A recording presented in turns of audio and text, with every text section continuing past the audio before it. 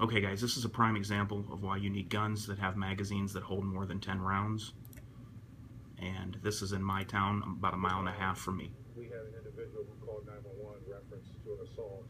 He was walking home from Walmart in the area of 11th and Concord Southwest when he noticed that there was a large group of individuals running toward him. At that time, he was attacked by the group, assaulted, and robbed of his cell phone and his food items that he had purchased earlier. The assault was very bad. He was struck in the right side of the face, and his jaw was broken in several places, fractured in several places, as well as an abrasion on his eye and several other scratches and bruises throughout his body.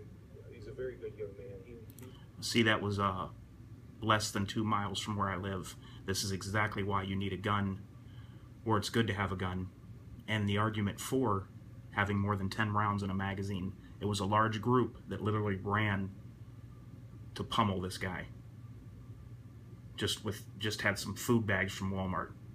So right there you go. Blows the anti-gunners case out of the water.